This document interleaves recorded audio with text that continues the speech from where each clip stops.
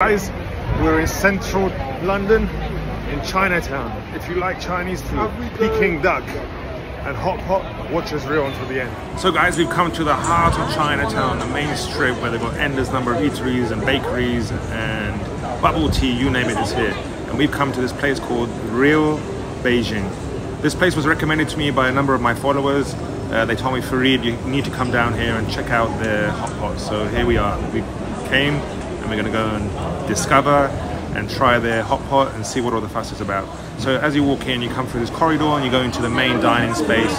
It's a really casual environment, nothing pretentious over here, really cozy, warm, good vibe, good atmosphere. We came pretty early and it was pretty busy, so I highly recommend coming here earlier and expect to be in the queue. The menu, barbecue dishes.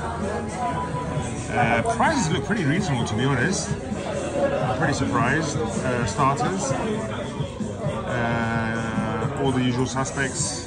They've got their meat dishes. The great thing is it's not like an endless menu, which most Chinese restaurants have, like these huge, endless number of pages. So that's always a good sign. So it always gives a sign that this place is like specializing in quality. Fish dishes, rice dishes, and then they've got quite a extensive vegetarian or vegetable dishes, and then the main event is here, the famous hot pots. So they've got meat, veg, bean curds, seafood, noodles, mushrooms. You basically choose whatever you want. And you've got dipping sauces as well, £2 dip. Looks good. Let's order and let's check this place out. So we ordered, guys, and we're waiting for our hot pot to come. So basically, you choose all your toppings. So we've chosen shrimp, shiitake mushrooms, potatoes, spinach, and also you can choose your proteins. We only chose one, the premium beef, and then the type of noodles. You can choose whatever you like, as much as you like. We got the spicy cucumber salad, the braised aubergine, some fried rice as well. Yeah, and that's the lineup, and then we're waiting for the broth that we chose half and half. So you can do that, or you can have one broth. We chose the tomato and the spicy Szechuan. Overall, I was really impressed with the portion sizes. The fried rice was really good. This aubergine was really nice. The salad is always refreshing. We got also this like spicy vegetable noodles. The noodles were a bit thick and big for me, but nevertheless, it was beautiful. Some kung pao chicken, I always get this. I just love the whole combination of peanuts and chicken and spiciness and oiliness, and yeah, yum. We got our broth. Hot pot is getting ready. We got spicy half and half with tomato broth. Hot pot is getting ready. Look at that. Shrimp, mushrooms, potatoes, spinach, steak, strips. Look at that, bubbly. Yummy, yummy, yummy. The great thing with hot pots is really, really cool when you come with a group of friends, because you just literally throw everything in and share it all. The main event is obviously the broth, but then what you choose as toppings is also important. Overall, I really love the Szechuan spicy broth. The tomato broth was also a little bit of comfort because the Szechuan can be quite spicy.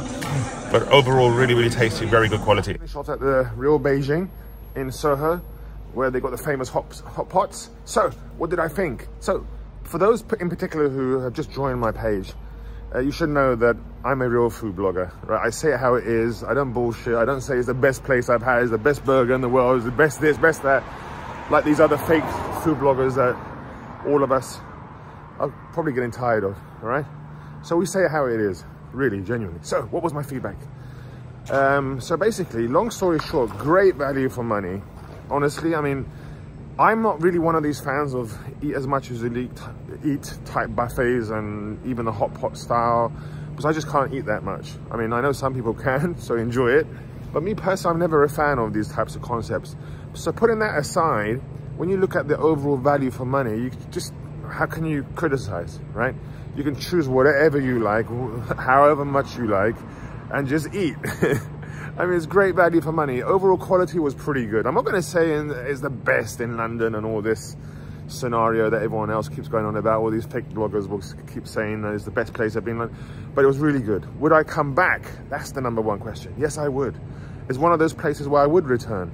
I actually like the whole vibe, the whole, if you like, unpretentious type setup. Very cozy, very warm. Typical, if you like, Chinese. I don't know what a typical Chinese restaurant look and feel is, but it was a typical Chinese restaurant look and feel. It was busy, good vibe. Service was on point, really good. I mean, overall, what can I say? It was really good. I wouldn't say it's the best. It's not the most wow experience I've had, but definitely is one of those places that I would recommend you guys visiting.